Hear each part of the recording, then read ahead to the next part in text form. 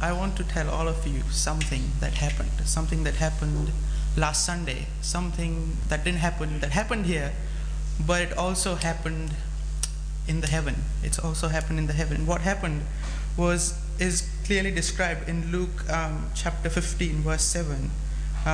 Jesus says that, I tell you that in the same way there will be more rejoicing in heaven over one sinner who repents than over 99 righteous persons who do not repent.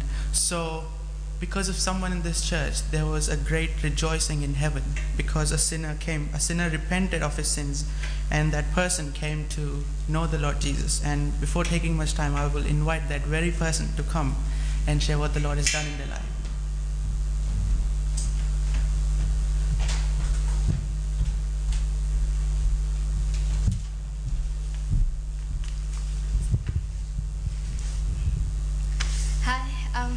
I was the person Richie and I was talking about. Yeah. Last Sunday, which was the 8th of July, it was just a normal Sunday for you guys, but it was a day that changed my life. I made a life-changing decision, and it was the day that I was born again.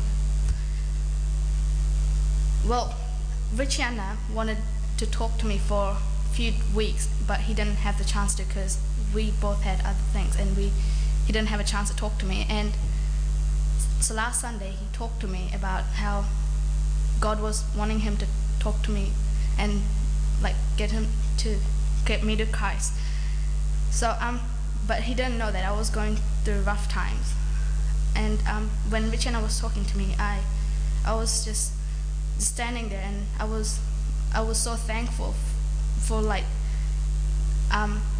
God getting Richie and talking to me, because I don't have big problems like you do, but I'm only 15 and I still have problems, and I used to cry a lot every day for little things. I used to just go into my room and cry the whole time, but I never prayed to God like to help me. I come to church every day and every Sunday, and I used to be all happy and everything, and you guys think I'm a happy child and everything, but well, I wasn't really happy. Before I came to Christ, I didn't like anyone. I hated myself. I was just, I didn't like anyone. It was really bad, and I used to pray every day that God, just give me a disease or something so I could just die. I don't want to live, and I thought that was the only way I could get rid of my problems. And when Richie talked to me, it was after he talked to me, and he asked me, he was like, do you want to talk, you want to pray with me now so you could accept God, or I could give you some more time so you could come back later. And I had 5 seconds to think about it, and I was like, wait, what if something happens next week? What if like I'm not alive, or like what if the world ends or anything, And I was like, what, I'm just gonna accept God now. And we prayed together. And when I went home, I was a total different person. I've changed and everything.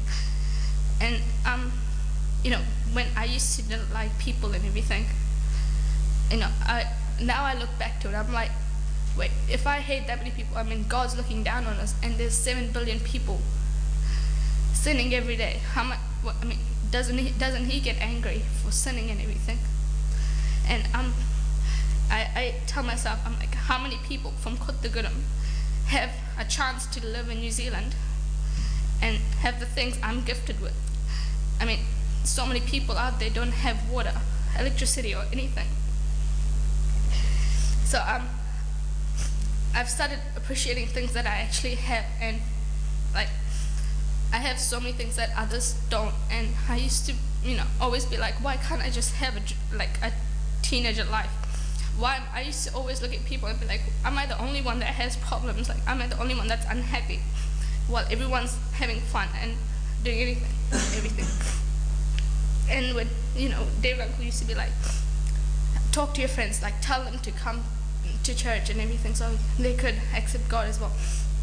And I used to be so embarrassed, I used to be like, what if they laugh at me or something? And now that I've come to Christ and I've changed, I want to be an example to my friends. I don't want to go up to them and say, come to my church and everything. I want them to look up to me, be like, look how much Ashrita has changed since she's accepted God. And as soon as I went home that Sunday, when I was sleeping, I was like, why am I wasting so much time? I also remembered when David Uncle used to tell us last year in the holidays, he was like, why are you guys sleeping till like 12 o'clock? You guys are wasting your valuable lives while you could go outside and do something. And now that I think about it, I've wasted so much time in my life. And I used to be on the internet the whole time. Like, I used to have blogs, I used to have Facebook, Twitter, and everything. And as for the whole last week, I deactivated my Facebook and everything. I learned that time is valuable. And my promise for this year was from Hebrews 13:5. I will never leave you nor forsake you. And one of my close friends suggested me to listen to this song called All This Time by Britt Nicole. And that day, I was in my room crying. I shut the door, and when my friend texted me this, I went on the computer. I listened to it, and it related to my life so much. And it went, all this time you were with me and everything. It's great. It related to my life so much because it was my life story in one song. And every day before I accepted God, I used to cry and sleep. I was never happy.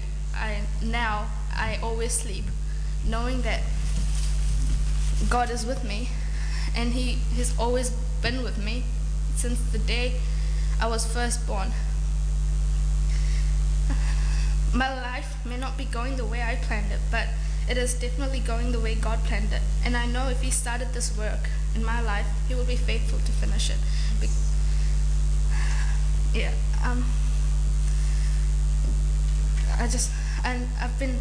Now I look at the things I've been blessed with, and I've been blessed with great parents, great family, and great friends, and great church.